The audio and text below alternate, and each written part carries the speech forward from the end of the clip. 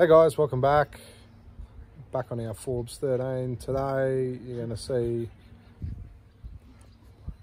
my wife giggle and giggle. So hi guys, welcome back. Today on the Forbes 13, Bree's gonna attempt to mash together a bunch of videos that I've made when I've been doing work on the van, making some mods. It's a bit choppy changey, so I hope you enjoy. We'll try and put some, soothing music behind it so it transitions a little better.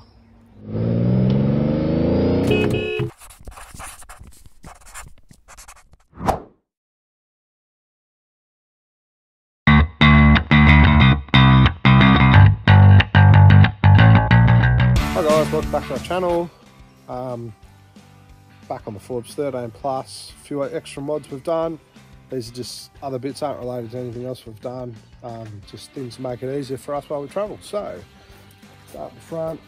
I said before, change this guy over. It was just a really long, like 1.5 metre bit of stainless wire or something that they gave us. Got one of these from Caravan Shop.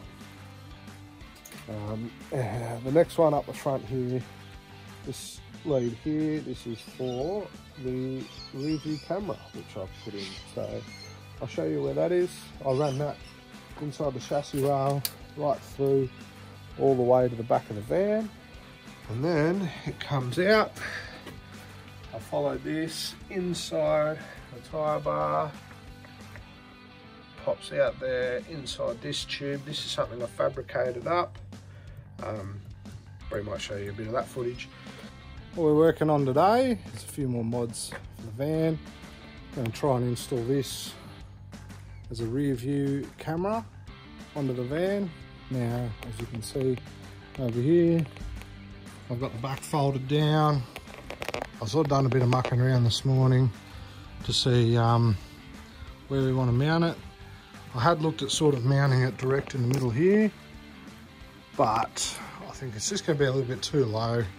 Won't be able to see as clearly over cars and stuff like that. So we're going to do a bracket off here, come out and run this way to about the middle of the two tyres. So it's up a bit higher, and yeah, so I've got just some scrap steel from another thing that I made for something. Yeah, marked it out, so I'll start the process of cutting that, and then we'll do some welding, and when it's all ready, we'll disconnect all the batteries before we weld stuff onto there so we don't destroy the batteries, and then we'll run the cable all the way through to the front.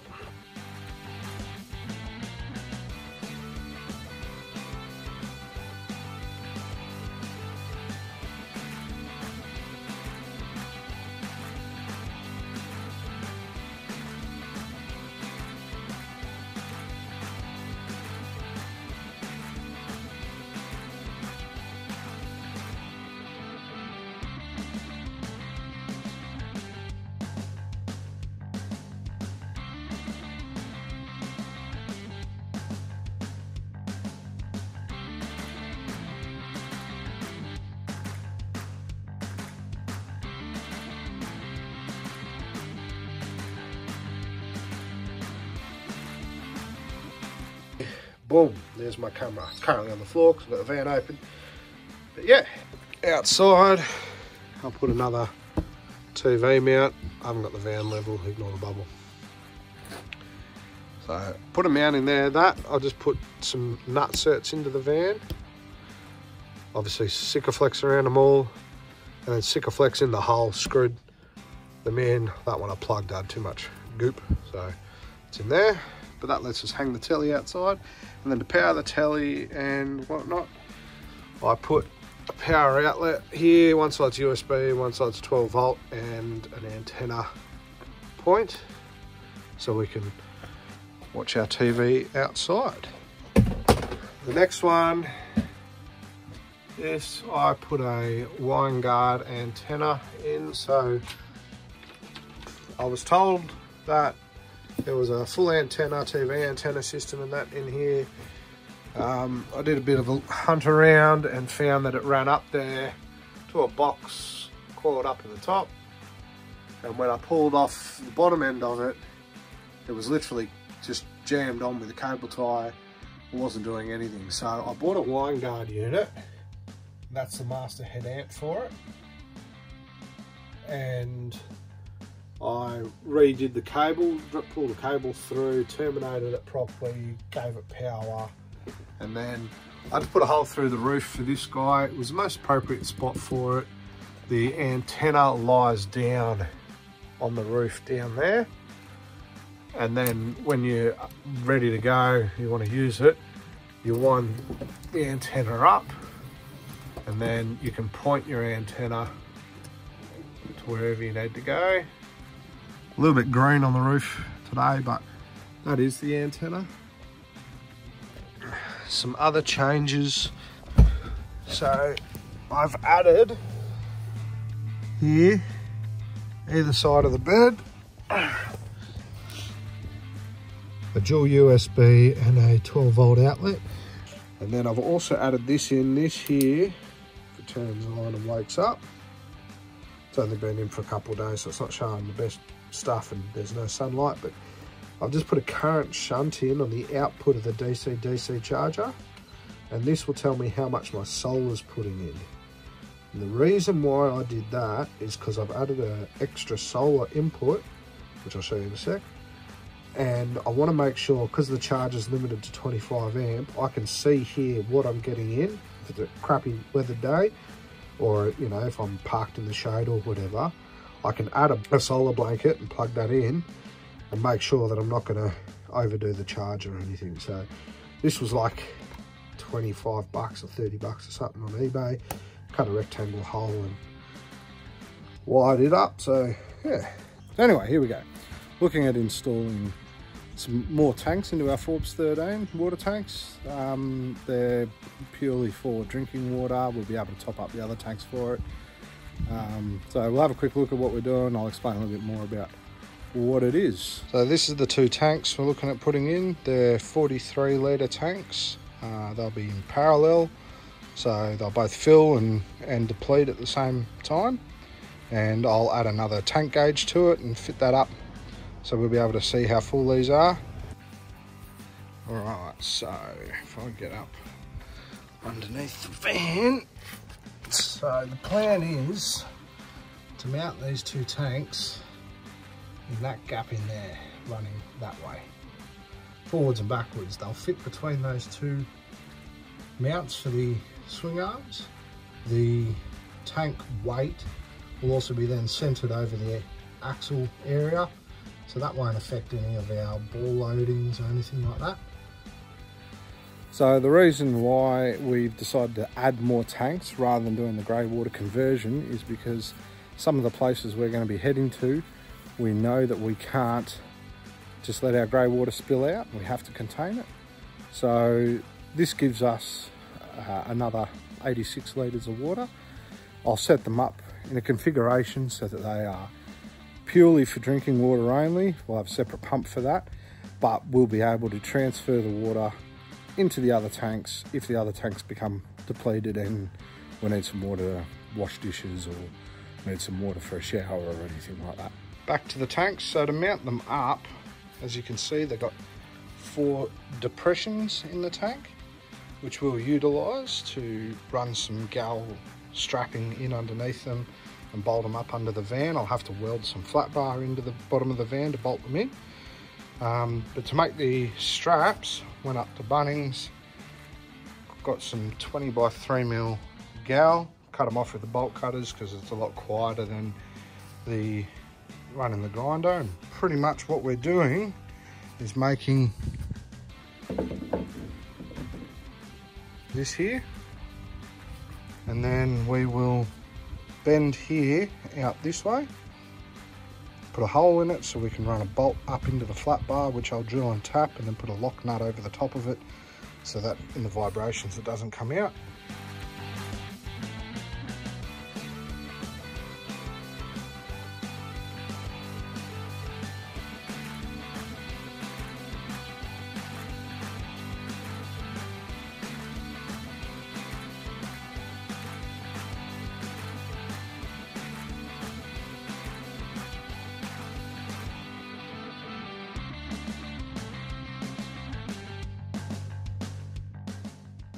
Alright, so up under the van, we're trying to get these water tanks in, and the first thing we've got to do is cut these out. We'll either weld them back onto the new brackets that I'm putting in for the van, or we'll get some P-clips and tie them in.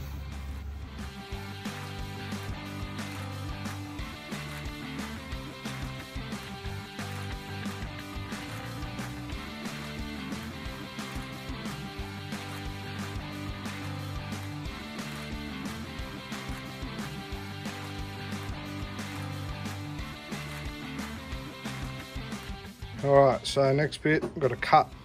I've just got some 50 by 3mm gal strip from Bunnings. It's got 3 metre length, just chopped it roughly in half to get it home. And yeah, so mark it out, chop it out, and then we'll look at how we're going to mount that up.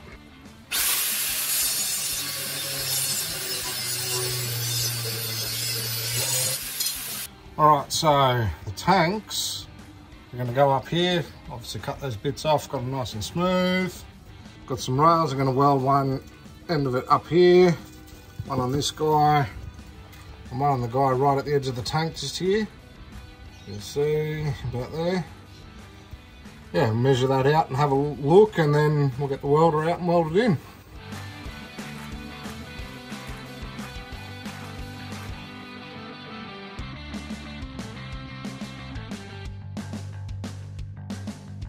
Right, as you can see, got this strap here in place, just propped up the bottle jack on the brick, because why not? Gonna weld it, MIG weld it. I've cleaned up the surfaces, got rid of the gal so I get better stiction, I guess, for lack of a better term.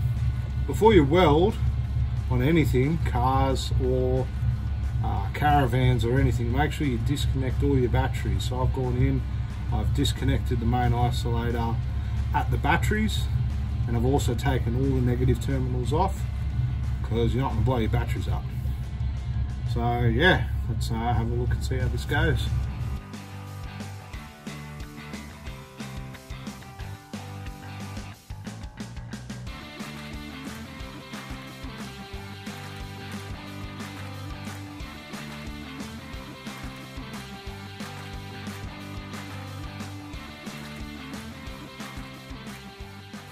One of the things I wanted to show you, part of the reason why I'm changing this is we were getting a real bad plastic smell, or plastic taste rather, out of our water a lot. And even though we were filtering it, it still had a really bad taste. And as I've started pulling stuff apart, I've really noticed that the plumbing, the piping that's been chosen in the van really isn't suited, even though it's a potable water hosing, it's really not actually suited for this sort of application, because you get stuff growing in this sort of pipe because it's clear. Even though you don't get much sunlight because it is under the van, on a bright hot sunny day you'll still get some light under there, which causes stuff to grow in your water. Right, so that's under the van. I've got the new pipe, I've just bought that from Caravans Plus. It's potable water, it's black in colour, it's 3mm thick wall. And under here, so I've got, okay, let's see, there's 2 tanks in there, that's all the plumbing. That's the bash plate all fixed up underneath. Actually sits fractionally higher than the rear tank anyway. It's pretty much central over the axle, so it shouldn't affect any weight loadings. And down in there, hopefully you can see it, there's a micro diaphragm pump and a strainer, and I plumbed all that in, so that those 2 tanks feed up into that pump, and then they feed out. And down in here,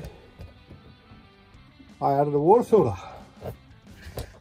Inside our kitchen here, I added this tap and the new water filter that's there. Dedicated water comes out of there. Alright, so that was our sort of electrical and water storage sort of changes, mods to the Forbes 13 Plus. Coming up soon, there'll be some other videos on some of the storage and other little changes were made. Yep, there will be, as always. If you have any questions, feel free to comment below and we'll get back to you as soon as we can.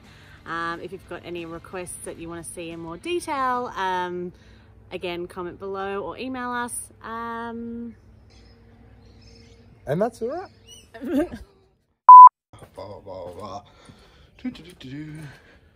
So this is take 2 for the water tank install bit. Supposedly I should know better than to, you know, film with my camera vertically. It needs to be horizontal or something along for something perfection. I don't know. So anyway, here we go. Hi guys, welcome back. My wife's got the giggles. Oh, that looks better. Does it? Less triple chinage on my behalf.